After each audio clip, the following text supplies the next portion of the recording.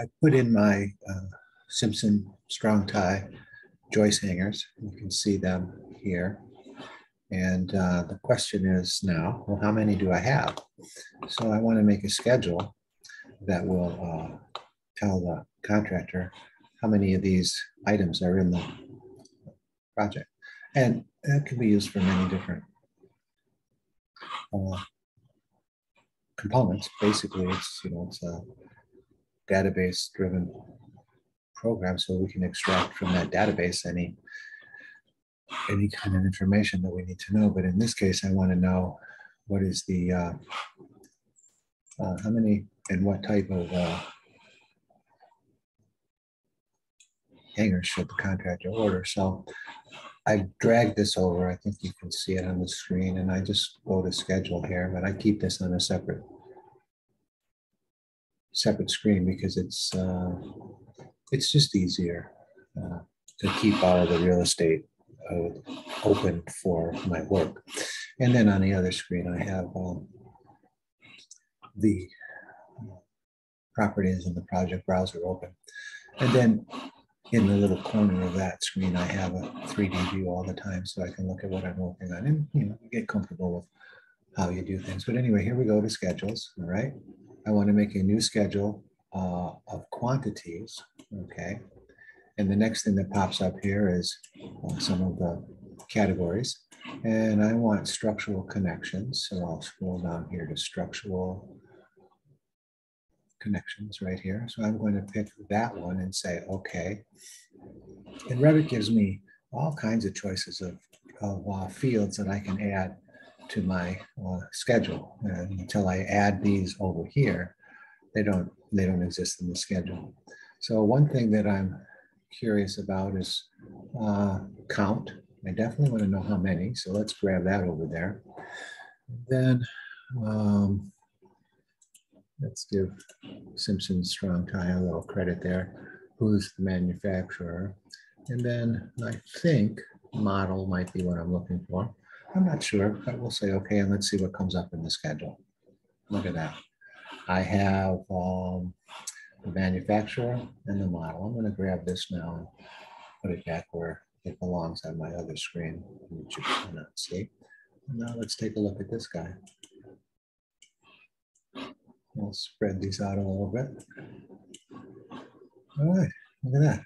These are how many and all of the different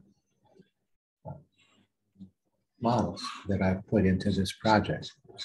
And so criticism, of course, would be, well, you're really taking your Revit models too far in terms of the detail. I don't necessarily disagree with that, but it certainly is a nice feature here. So now, I guess I should bring this guy back again. It's my mistake, because we want to take a look at the fields.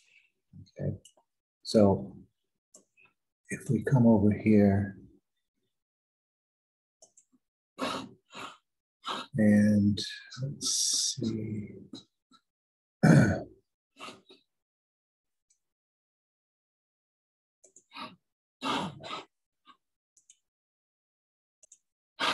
Grab the wrong one.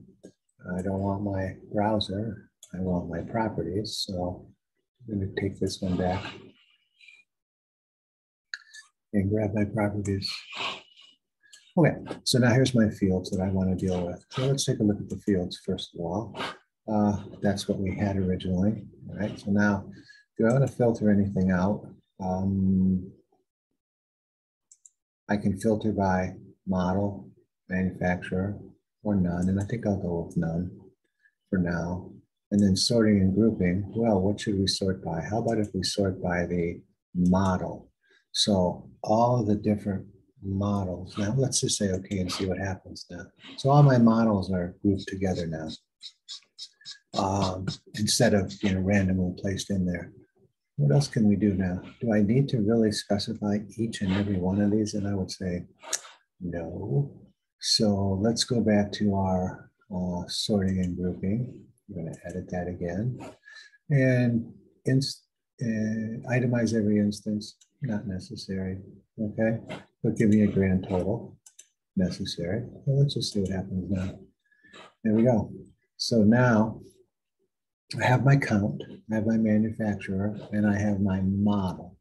So this tells me exactly how many of each of those that I have for the contractor to say, okay, I need to order 11 of these, 6 of these, 1 of these, and 97 of those. Wow. I saw on the website they're like $6, $7 a piece. Maybe they're less if you buy them in quantity, but say they're $7 a piece and we got 100, there's $700 just in hangers of this 2x10 hangers.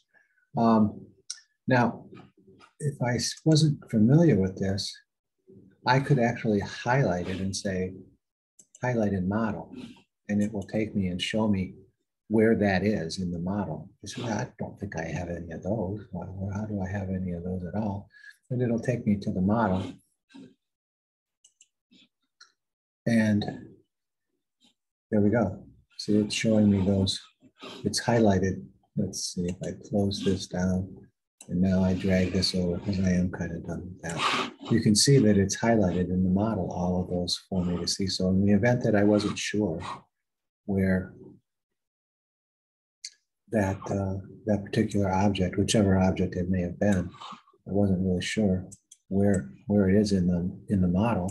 Yeah, Revit says, okay, well, here you go, idiot. There they are right there. You put them in, you should remember that. And so that's a quick schedule for the Simpson strong ties. And we can do that for basically any product that we have, any family that we have in our project.